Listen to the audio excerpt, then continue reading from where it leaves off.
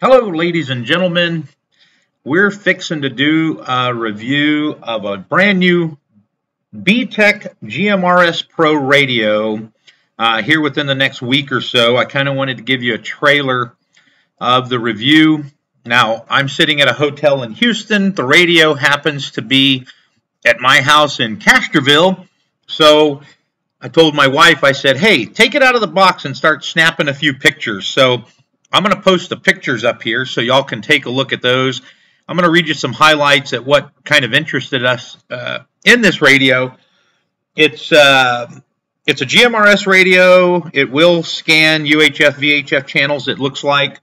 It is Bluetooth programmable. It does do data over GMRS frequencies, so you can send short text messages from radio to radio. You can share GPS coordinates with other radios. So two of the other guys in the group, WRPY 682 and WRTH 378, they both ordered one. So as soon as I get back home, we're going to be testing the hell out of these things. But just wanted to share some of these pictures with you, go over a few touch points from the Baofeng Tech news release that came out yesterday. So BTech just dropped these yesterday, and I already got mine in the mail today. So I know these radios are sold under another name, probably the same damn thing. They just put the BTech sticker on it. So it's not new, but it's new to BTech. So some of the pictures we're going to flash up here. Of course, here it is. This is how the box came out of the bag, the back of the box. Here's kind of a close-up giving you some of the features and benefits of the radio. When you open it, it's kind of loosely packed in there. It's not real tight or anything. It's just kind of sitting there, and it's a little baggy. The antenna is already attached. It looks like one of the typical Baofeng antennas. Nothing special. There it is out of the box. So very few buttons, but a nice big screen. So I'm kind of excited about that. There's the back of the radio. It is saying it is waterproof up to, like, I don't know, a couple meters for 30 minutes. I may test that out. I may get a wild hair up my ass and try that. We'll see. It comes with this awesome little screwdriver. Now, this is the first radio that's come with this little Allen-looking flathead and Phillips screwdriver, so that's a keeper. There's the battery.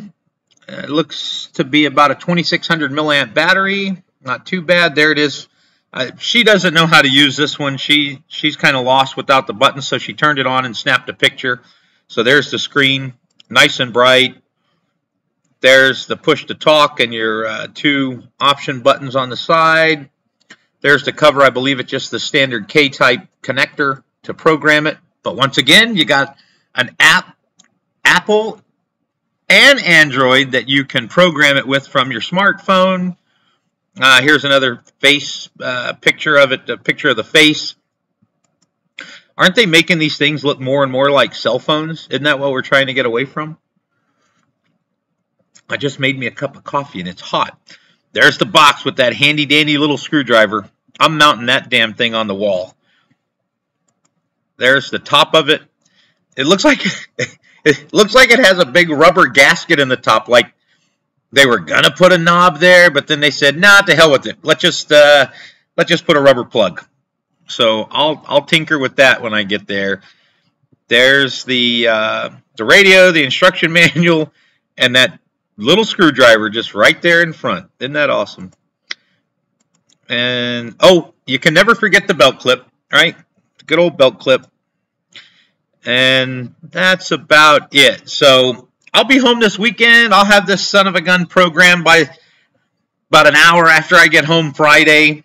Today's the 2nd, Tuesday the 2nd. So I hope you're looking forward to this review. I know I am, and we'll get it up as quick as we can and give you all the information we can. Hope y'all have a great day. Come check us out on our Facebook group, Medina County, Texas GMRS, and share some of your pictures. Thanks for watching. Y'all have a great day.